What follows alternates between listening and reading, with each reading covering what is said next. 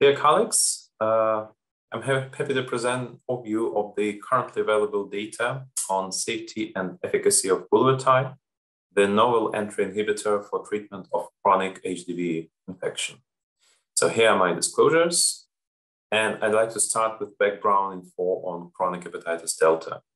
It is caused by the HDV, which is a small defective RNA virus that requires the presence of HBs antigen for its replication and transmission, and therefore it only occurs in individuals also infected with HBV.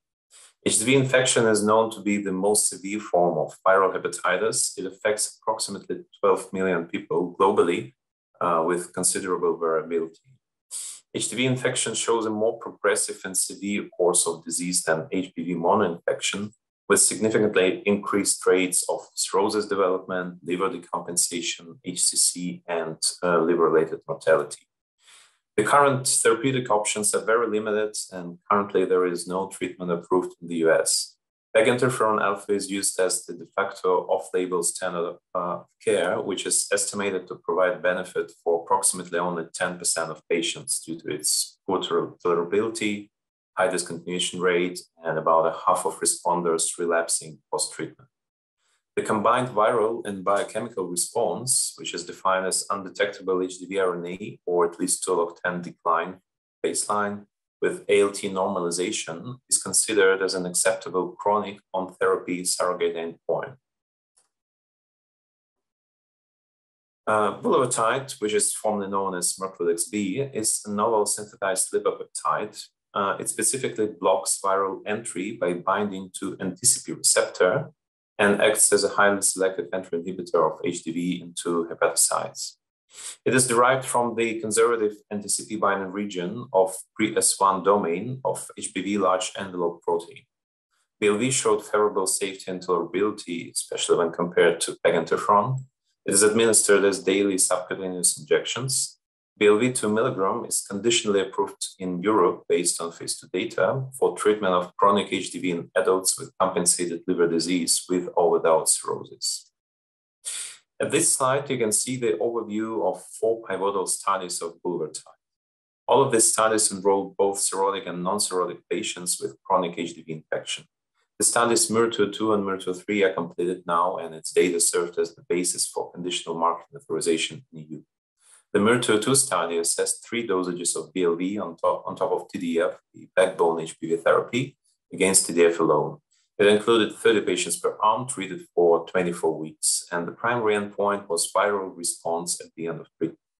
The MIR203 study assessed BLV in combination with peginterferon for 48 weeks, as well as monotherapy with BLV. And the primary endpoint was undetectable HDV RNA at the end of 24-week follow-up. To date, it's the only available data on 48 weeks of treatment, though in limited population in patients per arm. And the currently ongoing studies, MIR204 and 301, investigate longer treatment duration with larger populations. And these studies are currently ongoing, and its interim 24-week data is available, and I'm going to show it to you today. The MIR301 study investigates monotherapy with BLV, though nukes can be administered if indicated per treatment guidelines. And the MIR204 study explores combined regimens with peginterferon. So the MIR301 study investigates 2 and 10 mg BLV monotherapy for 144 weeks compared to the delayed treatment arm with no HDV treatment for the first 8 weeks, followed by BLV 10 mg. This study enrolled 150 patients in 4 countries, and the key criteria are patients with chronic HDV infection, elevated ALT, and compensated liver disease with or without cirrhosis. The primary endpoint is the combined response at week 48. And today I present the results of the interim analysis at week 24. So at the week 24, the combined response was achieved by 37 and 28% of subjects in 2 and 10 milligram of BLV respectively, compared to no subjects achieving the combined response in the delayed treatment arm. The HDV RNA progressively declined in both BLV arms through 24-week therapy period, and 55 and 68% of subjects in the 2 and 10 milligram arms achieved the viral response, which is undetectable HDV RNA or at least 2 log 10 decline.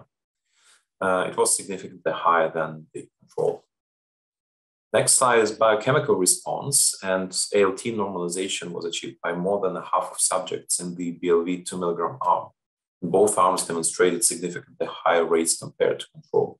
Overall, this MIR3-1 study data on efficacy clearly shows that the treatment with Bulevirtide is associated with significant HDV RNA declines and ALT normalization, and it further supports the conditional EMA approval of BLV 2 milligram dosage. The next slide shows the safety data in MIR3-1 study. Overall, there were few adverse events and very few grade 3-4 adverse events. There were no serious adverse events or adverse events leading to drug discontinuation in the BLV arms and no deaths in the study.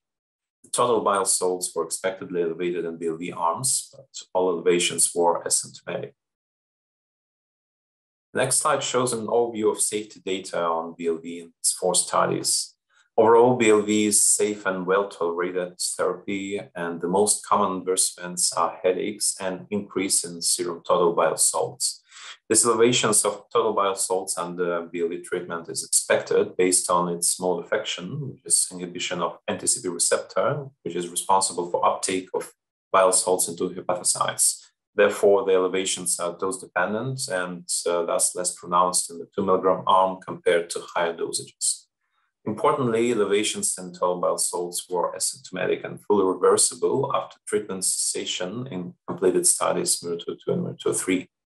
In the program, there were no on-treatment serious adverse events related to BLV. However, there were post-treatment SAEs that indicated exacerbation of hepatitis after drug discontinuation, which is generally not unexpected, and it's known for discontinuation of antiviral treatment in general. And the injection site reactions were rare and mainly mild in severity. Having said that, I'd like to briefly touch the other treatment regimens that have been investigated, including potentially curative regimens. First of all, the combination with PEC. And by the way, in the study MIR2-3, which is not shown here, after 48 weeks of combination therapy of BLV 2 milligram and PEC, 4 patients out of 15 experienced HBs antigen loss, and 3 of them had anti-HBs antigen antibodies 24 weeks post-treatment. And the MIR2-4 study presented here further investigates the combo regimen. The BLV 2 milligram and 10 milligram combined with PEC for 48 weeks, followed by 48 weeks of BLV monotherapy. And these arms are compared to PEC monotherapy and BLV 10 milligram monotherapy. The primary endpoint in this study is the off-treatment viral response, which is undetectable HDV RNA 24 weeks after the end of treatment. So at the week 24, the viral response of undetectable HDV RNA or at least 2 log 10 decline from baseline was achieved by 88 and 92% of subjects in the combination arms compared to 72% in BLV 10 monotherapy arm and 38% in PEC mono arms. In conclusion, I'd like to say that based on the available data, therapy with BLV was overall safe and well tolerated. The monotherapy with BLV demonstrated pronounced virologic and biochemical response after 24 weeks of treatment, and longer monotherapy with BLV, as well as combination with PEC, are being explored as potentially curative regimens. The biologic license application to FDA is planned in the end of this year. Thank you, and I'll be glad to answer any of your questions.